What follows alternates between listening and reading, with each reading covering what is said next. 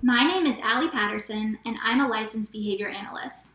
I provide early intervention services to children in Northern Virginia. As a behavior analyst, my goal is to help parents understand the why their child is having challenges, and what the family can do in their everyday routines to help. Behavior analysts know that challenging behaviors like hitting or screaming are used to communicate. Sometimes, kids who have delays or special needs do not develop the communication skills we would expect at their age. It is our job to help kids learn to focus on the people and the activities that will let them learn to cooperate and to communicate.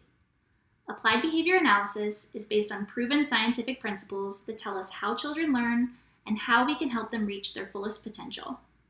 In early intervention sessions, we show parents step by step how to teach new skills through play in their own homes. Parents learn to communicate with their child, to decrease tantrums, to improve their relationships, and to track their child's progress. And we do this in a way that fits into the family's everyday life and is tons of fun for the child.